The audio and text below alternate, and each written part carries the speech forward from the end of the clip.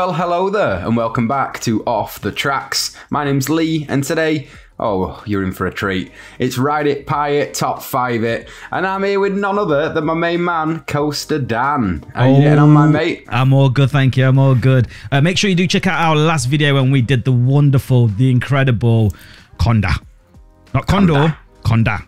Anyway, Ride It, Pie It, Top 5 It. It's very simple, guys. We review a ride. For example, we ride it. It's all right. Queue for no more than 10-15 minutes for it. Obviously, we pie it, which means absolutely awful. Not in a million years. If you paid me, I wouldn't even go on it. And then we've got Top 5 It, which means every day I'll be riding this thing till the sun goes down. Yeah, so, Lee, what ride have we decided to review? No, I've picked this one because I know you're going to say it wrong, Dan. So it's Tiki-Waka over at Walibi Belgium. We're carrying on with the Walibi Belgium hype train. This one's a Gerstlauer steel bobsled coaster, and we rode it on our trip over there, didn't we, Dan? What a coaster! It is. It's a very cute coaster. I mean, you can't miss it because it's literally around the area itself as you first walk into this exotic world, which I do believe opened in 2018. This coaster did, but I think it was like an investment one to around the area. Yeah, there's like a £100 million investment, although Wikipedia says 100,000 euros. I have seen some investment things. I have as well. I don't believe that. Things. Yeah, apparently 100 million went into the area overall. So, you know, rides, theming, that kind of thing. So, and it shows, doesn't it? Because that whole area of the park, including Conda, is just wonderful.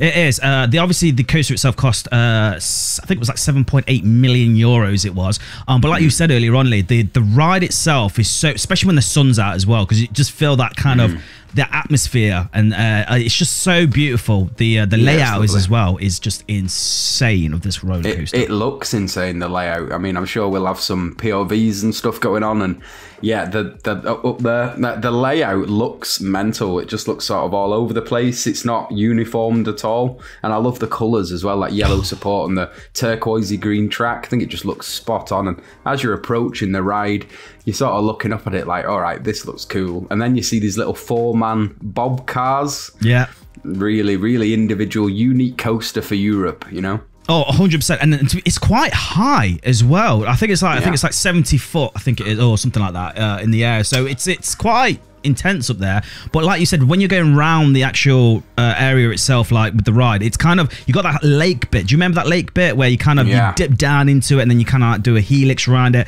I mean, wow, it's such a good coaster. It's a very good, cute family coaster, I'd say. I think it helps that we were there on a lovely day. You know, the sun was shining. We were all having a couple of beers, and I think it was like, we looked and we didn't realise it was like 11 AM, wasn't it? Or something. We're like, oh God, well, we're on holiday.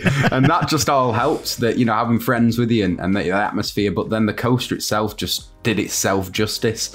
It's so whippy and snappy. You know, some of the turns and the angles that you're hitting are just insane for a little. Well, it is a family coaster, but it had that little air of intenseness, didn't it? It had that little bit of extra spice. It does, and I think you know, the fact of the trains itself look absolutely incredible. They really do. Yeah. The detail in them is amazing, and I think you're right what you're saying with it, when you're snapping here, there, and everywhere, because you're quite open to the elements as well on them cars. It's quite intense, but overall, I mean, it's a good coaster. Would you think there's any negatives about it being a family coaster, or is it? At times with the bobsled coasters, they can be a little bit wild mousy, you know, when some of the unbanked turns and stuff, but I don't feel like this is over the top criminal for that. I feel like the layout helps, you know, and some of the bank turns and things, and the exchanges that you get. To be fair, I think it's spot on for what it is. It's one of them that caters for everybody, so we really enjoyed it. The younger kids coming off smiling and laughing. Mum and dads who aren't, you know, enthusiasts come off smiling. I feel like they hit it perfectly for that broad spectrum on this one.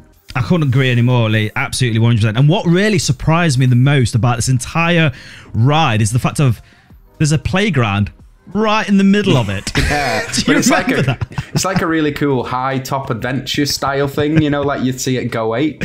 It's that kind of thing, but the coaster's whizzing round, and some of them sort of create near misses. Tell you what, Walibi Belgium, they've added a couple of spectacular rides in the last few years. Absolutely, absolutely. Now, you were saying earlier on, obviously, it caters for everyone, so it's not going to be like, you know, a speeding roller coaster and all this, because it only goes 34 miles an hour.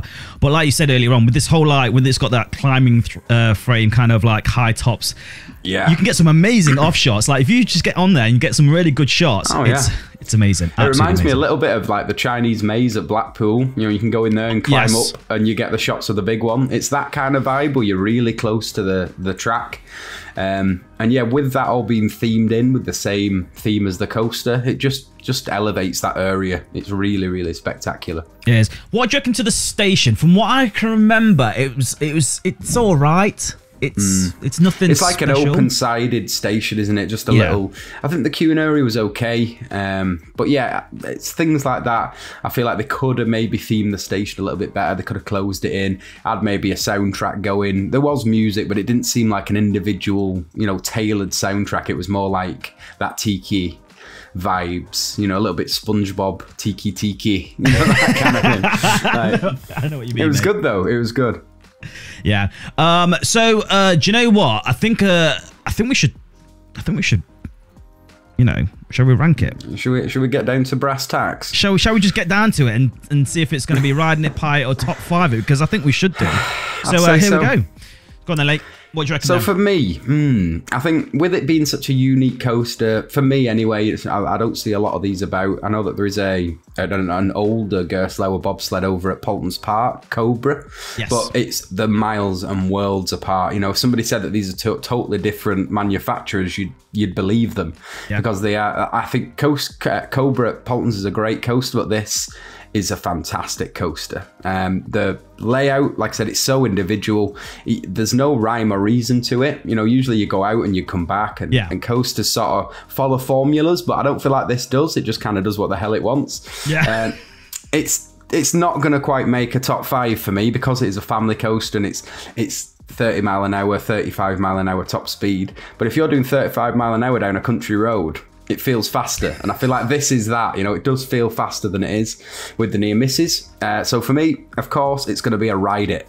Ride it. I genuinely thought when you, because you were bigging up, and it is a good. Don't get me wrong, it's a good coaster. Great. It's a great family. Yeah, great family coaster. I genuinely thought you were going to go for a top 5 it. I honestly, hand on heart, I thought you were. Pretty much mirroring what you're saying, Lee, is it's great for families. I mean, the layout is incredible. It's so good. I mean, you get some really good like airtime pockets here, there, and everywhere, especially around that lake area.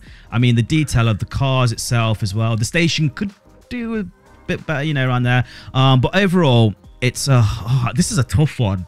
It is tough. It is. I was almost like, do I top 5 it in my family coasters? But the aim of the game here is to ride it, pie it, top 5 it. There's no preference on what type of coaster it is. So for me, it had to be ride it. Do you know what?